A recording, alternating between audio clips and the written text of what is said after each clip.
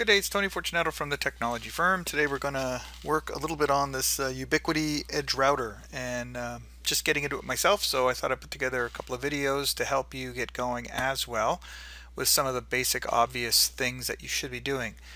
For example, when you hook it up, you should have your Ethernet cable connected to the ETH0 port. The reason is because that is the only port with a static IP.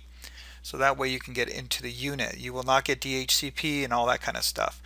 All of that is in that little tiny card. If you have that little Ubiquiti card, it actually tells you that stuff.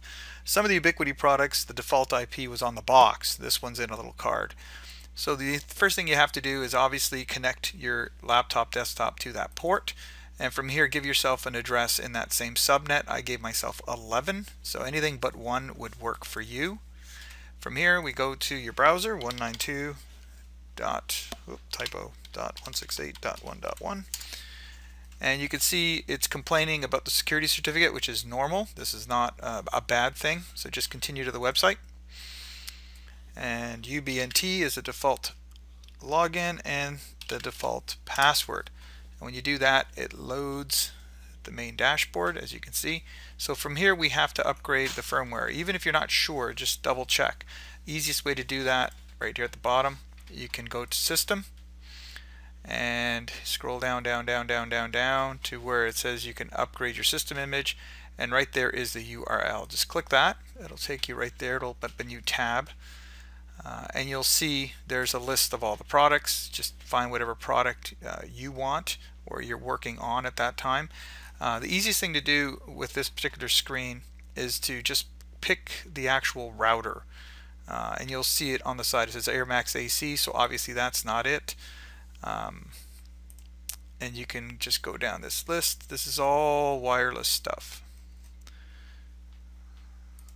So let's choose EdgeMax. And you'll see EdgeMax Router Lite or PoE or whatever you happen to have. Go get the firmware, download it to your machine ahead of time, obviously.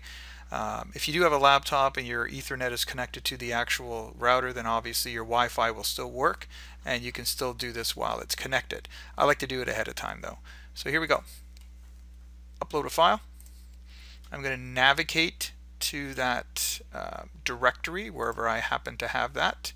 Ubiquiti Edge OS, and there's the tar file. Click. And you can see it's checking.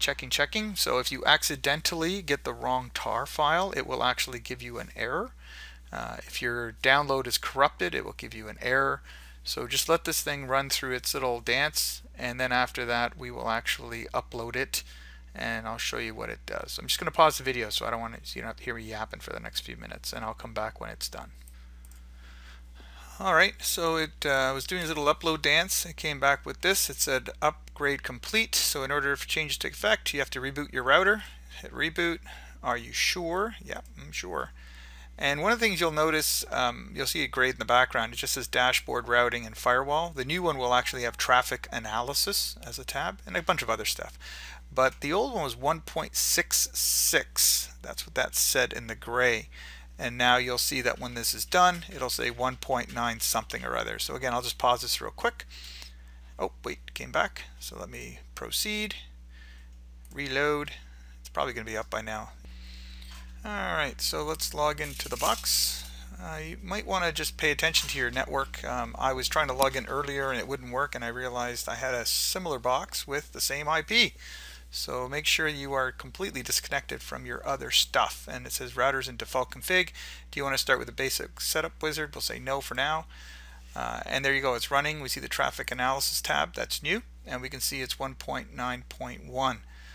That's it. So that's how you upgrade your firmware real quick. I'll have other videos on how to set up NAT and all that kind of jazz. Have a good day. Bye for now.